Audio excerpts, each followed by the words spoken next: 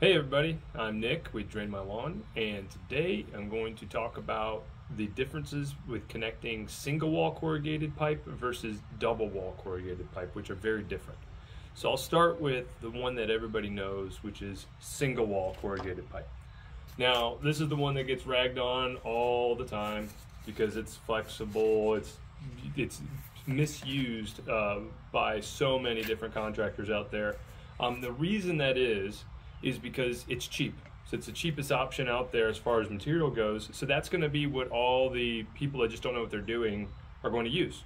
They're not. If you don't know what you're doing, there's no real reason to spend triple the amount for like a double wall or something like that. So any pipe misinstalled or installed improperly is going to fail eventually. Single wall pipe has all kinds of different ways to fail, and so we get to see all those, and those are the situations where you hear about on the internet. So if you install it properly, it's fine. But what I'm going to do is I'm going to show how you join two pieces of pipe, and hopefully this could help you to understand a little bit more of the differences between the pipes as far as single wall and double wall. So single wall pipe has corrugations on the outside and on the inside. It's very thin. And then there's two ways when you run out of pipe and you need to extend your run. There's two different ways to do it. There's an external coupler that each one pops in on the outside, or there's an internal coupler. So with this is how you do it if you have one piece of pipe, two pieces of pipe that need to be extended here. You connect it on that side, you connect it on this side, and there you go. That's the external coupler, and nothing fancy, but it's soil tight, so it means soil's not going to wash into your system. It's not watertight, and it is what it is. It connects it, so it's actually stronger here than it is here. And then what you can do if you want to keep it from leaking is you can wrap it with tile tape, and you've seen that on a few different channels. We used to do it. We have a different method for keeping roots out and stuff now, and we'll share that at some point in the future. But you can wrap this with tile tape, which works well, but it's still imperfect. It's not completely watertight over time, but it will keep the water in there and help keep the roots out. So that's the external coupler. All right, now we're going to show the internal coupler. It's pretty simple, same kind of thing. So instead of using the outside corrugations, it uses the inside corrugations. So these don't really work with the single wall pipe as well. I mean, they still work, but they limit you a little bit. They push in and they just create a kind of like a cavity on the inside so that the two pipes come together. The double wall has its own system, so I'll show you. This just pops in here. This little divider butts right up to it. And you connect it, and you almost don't see the connection at that point. So we prefer these, and the reason that we prefer these is that now instead of introducing two different points of entry or exit of water, it really only has one point, and it's much smaller. Then we can focus on this one point right here. Maybe very difficult to see, but we could focus on this one point and stop the roots from coming into it. So, or you can stop water from coming out. You could do both. But this right here is the ideal method for us. It's this internal coupler. All right, so this is the pipe we like to recommend. It's the best long-term investment in our opinion for drainage systems if you're going to install it in your yards, in your property, especially if you're going to be there for a while. This pipe is smooth on the inside. It's a little dirty there, but smooth on the inside, corrugated on the outside, and it's extremely strong. I mean, it's probably 3 times the weight of the other pipe that we have, and the single wall pipe. And it's semi-rigid, so it comes in 20-foot sections that are that have some flex to them, so that makes it easier to install than PVC, and it stops it from cracking in the future as roots move around it and everything like that. But the system that it has built into it is a bell end gasket system, and that's another superior trait to double wall over single wall. So I'm going to show you how that's connected.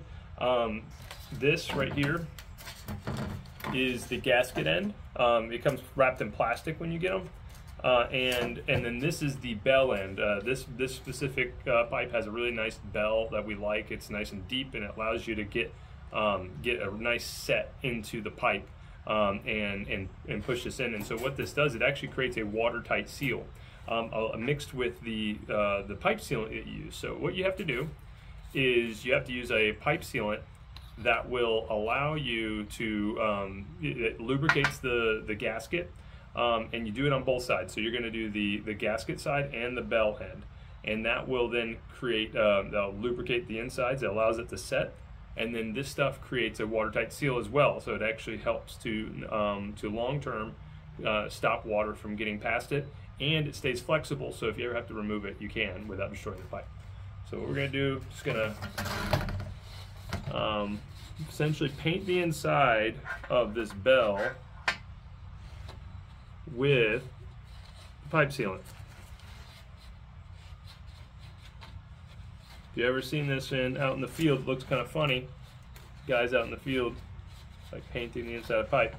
But see that there? This one's a blue sealant. This is the one we kind of use. We use a lot on site. I'm gonna try to get this not on the table. This is not how I normally paint these gaskets. The gasket side is the one that I'm gonna get all messy, but oh well. So I'm just gonna thoroughly and liberally coat the outside of this. And you do want to do both sides because it's going to be very difficult to set the pipe if you don't do both sides, and you'll know what I'm talking about if you don't do it.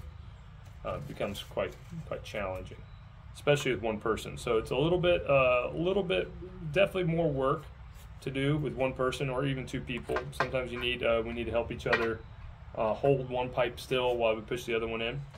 So what we do here is you can get this pipe, you can get this gasket in there. So what I'm going to do for the purposes of this video here,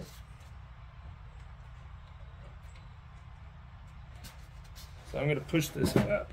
What I'm going to do is I'm going to do it vertically just so you can see it a little easier.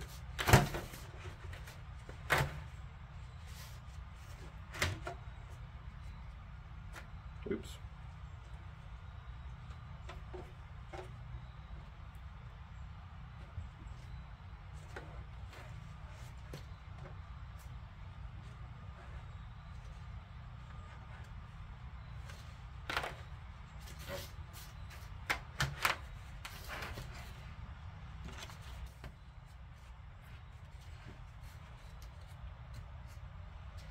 That didn't work. All right, so here we go. We have our bell end system in. So this is how you do it. If you want to try it yourself, you can. So you want to keep track of, make sure you don't throw away your gaskets, make sure you have extras, or that you have access to extras if you need them, because sometimes they get messed up. But once this is in, this is a watertight system. Watertight, anything drives over this, it's not going to break that seal, that sealant you used. It's going to keep it waterproof, and it's also got a lot to come out if you ever need to in the future. Thank you for watching today. If you have, if this has been helpful, go ahead and give us a like and a subscribe. Check us out on drainmylawn.com. If you're in the Charlotte, North Carolina area and you'd like us to look at your project, give us a call at 704-489-3444, or you can check us out on drainmylawn.com and reach out to us that way. Thank you. Have a great day.